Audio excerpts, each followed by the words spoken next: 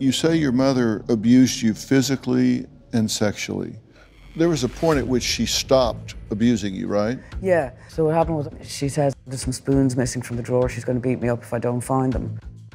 And I run out to the garage and I just keep running. And I go to my father. Then, you know, I didn't get on with my father at all. He sent me away to one of these Magdalene laundries. He paid them to take me. This was like a group home.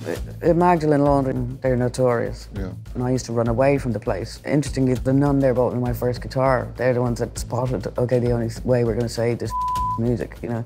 Anyway, I go there and I'm running away from there all the time to my mother, to go stay with my mother. I guess I got to be the same size as her. She stopped hitting me, you know. So we developed a very good relationship between the age of 14 and 16 and a half. We had a great relationship because she was blown away that I forgave her. Did you ever talk to her about it? One day I did ask her, why did you do what you did to us? And she said, I never did anything, what are you talking about? And I was furious with her, raging with her, that I didn't talk to her for about 9 months. Next thing I hear, she's dead in a car crash. Did you have unfinished emotional business with her when she died? The whole family did. Nothing could ever be fixed again and will never be fixed again. There's very kind of God to take her. Her life was hell. You wouldn't want to be her, do you know?